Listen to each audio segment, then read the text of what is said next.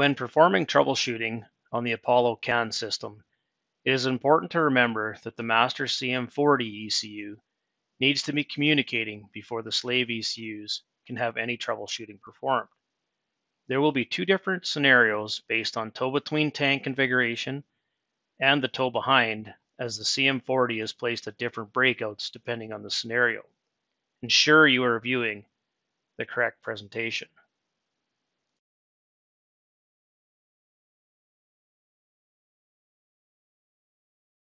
We are going to follow the CAN signal through the Apollo system, the way it's used on the Virgo tank. We're going to start at the front at the monitor plug.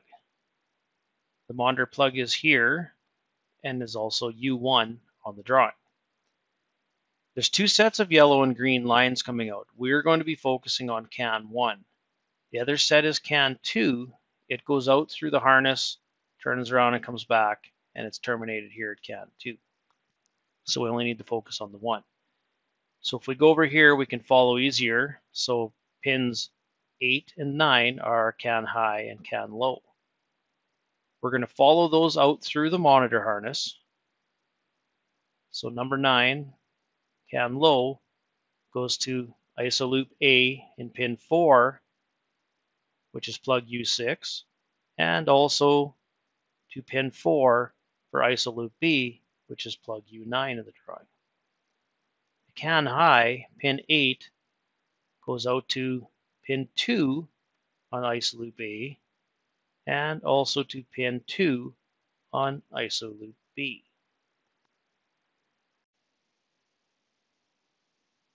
From the monitor harness, we will be connecting to the installed tractor harness that comes with the system. For the loop A connection, there can be a Y harness inserted between the tractor connection, which is this plug G for loop A connection, and also the loop A connection on the monitor harness.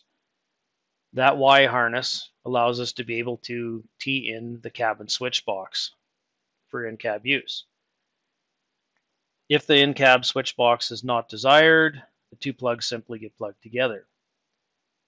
Pin 2 on the loop A connection is going to go from there to the Powell terminator, to pin E at the Powell terminator. Pin 4 at loop A connection is going to go to pin F on the Powell terminator, and that will terminate the loop A at the front of the system. The loop B connection, coming from the monitor harness to the tractor harness, is going to plug into the H plug. So H2 is going to follow through, and it's going to go to L8, which is our ISO connection at the rear of the tractor. Pin 4 on plug H is going to go to pin L9 on the standalone ISO connection plug at the rear of the tractor.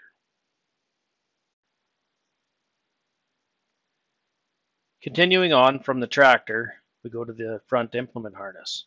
So from our standalone ISO plug at the back of the tractor, we're going to connect to our ISO plug at the front of our implement harness. So still in pin 8 with the CAN high coming off that harness. Follow that through to the ECU breakout harness, or the ECU breakout at the center of the drill.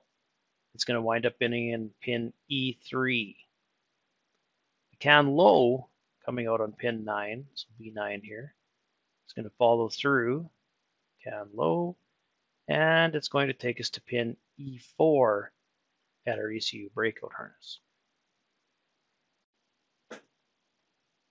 From the ECU breakout on the rear harness, we will be attaching an ECU breakout harness. That breakout harness on the tank is going to be a triple harness. These are the part numbers here for the triple harness. They sub up. So we're going to be going in with the CAN high on pin 3. So here at A3, and we're going to go through and it's going to splice off. So it's going to splice off, and the first place we're going to go is to the switch box break off for this harness. This is where we plug in the tank switch box, and our CAN high signal is going in on B. Our signal also breaks off from pin A3 to go to each of the communication plugs.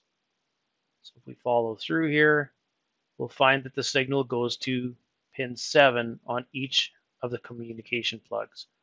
All 3 of these plugs are identical.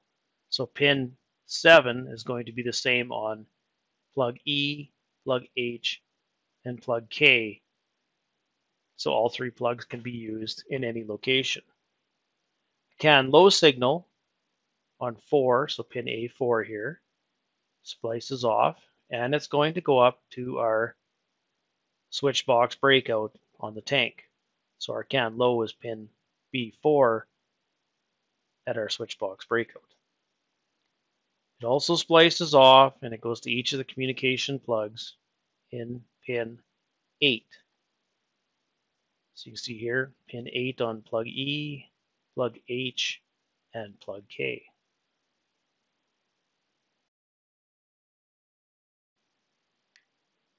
Back to our ECU breakout harness. So we were going in with our CAN high and low on pins 7 and 8. These 3 plugs are all identical. The only ECU that is using the signal from pin 7 and 8 is our master ECU. The master ECU on the air seeder tank is always located closest to the tank wall. It'll be at the bottom of the stack. So that communication is done through pin E7 and E8, but for the rest of the ECUs to pick up, they're being picked up with the CAN signal after that ECU, and that comes out on pins 9 and 10 from the master ECU, and that's going to allow us to splice in the other ECUs. So if we use E as example, for example, as our master, that signal is going to come out of E9 and 10. It's going to go and splice off, and it gets terminated at the CAN2 terminator cap. But it also splices off, and it's going to go through to our other ECUs on pins 9 and 10, as you can see in this drawing.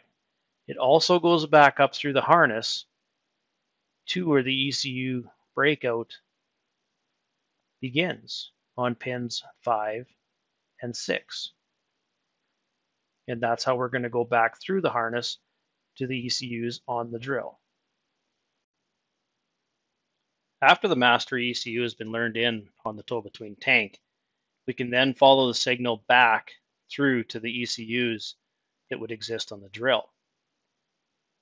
So we're going to go from the ECU breakout, and we're going to follow pins 5 and 6 through the system to the back plug on the front implement harness. So we'll follow the CAN low. It's going to take us to pin 5 at the plug at the rear of the front implement harness. We're going to follow the CAN high from 6 to pin 6 at the back. The other signals we're carrying back from this point are on pins 15 and 17. They're going to be used for the termination of the signal after the last ECU breakout harness on the drill.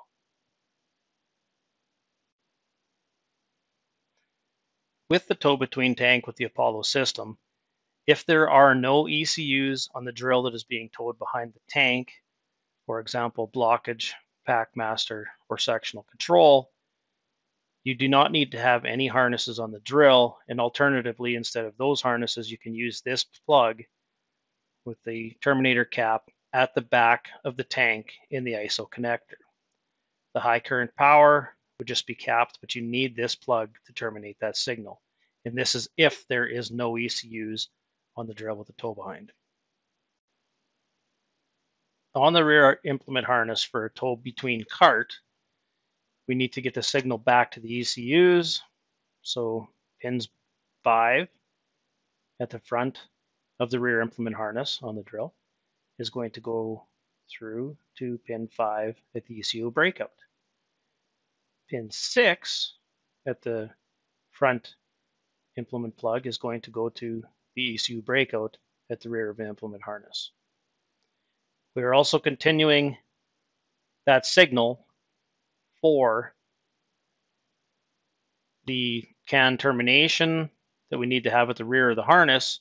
So pin 3 is going through to pin 3, pin 4 is going through to pin 4 at the ECU breakout. For our tow between tank at the ECU breakout on the rear implement harness, to get the CAN termination, we need to go from pin 3 at the ECU breakout where the breakout harness attaches, follow through, and it goes to the switch box plug breakout. Pin 4 goes up through to pin 4 at the switch box plug breakout. Once we get to the switch box plug breakout, there will be a loop cap. That loop cap is going to take the signal from CAN high from pin 2. It's going to loop back and it's going to come through pin 8. Pin 4 is going to go to pin 4 and loop back to pin 7. Then from the switch box plug breakout, we're going to follow CAN high, pin 8, down through to pin 17 at the ECU breakout. We're going to take the CAN low from pin 7 and we're going to go to pin 15 at the ECU breakout. Once back at the ECU breakout, we're back on the rear implement harness, where pin 17 from the ECU breakout harness will go our CAN high up to pin E on our rear Powell terminator. It's going to go from pin 15, our CAN low, and it's going to pin F at our rear Powell terminator. To connect our ECUs on our drill, and this depends on whether we have a single ECU, a double ECU, or a third ECU, there's 3 different harnesses. The triple, which we have displayed here, this part number's here. If it's 2 ECUs, these part numbers. If it's a single ECU, it's these part numbers, and these all sub up to the newest one. If you do not have ECUs, then this is the breakout plug that will be used, which continues the CAN signal. So from the ECU breakout on the front implement harness, we go into the ECU breakout and we follow CAN high, which is going to go through to the CAN 2 breakout here. It's also going to go down through to our ECUs so we can learn them in as well. Once the main master is learned in, it's important to remember that it doesn't matter the sequence of any of the others, but none of the others will work unless the master is plugged in. So pin 9 here for the other ECUs on all 3 plugs, whether it's a single, double, or triple. Our CAN low, pin 5, is going through. It's going to go to this CAN 2 again, terminator, and it's going to go down here to the ECU breakouts on pin 10 on all the plugs, depending whether you have single, double, or triple again.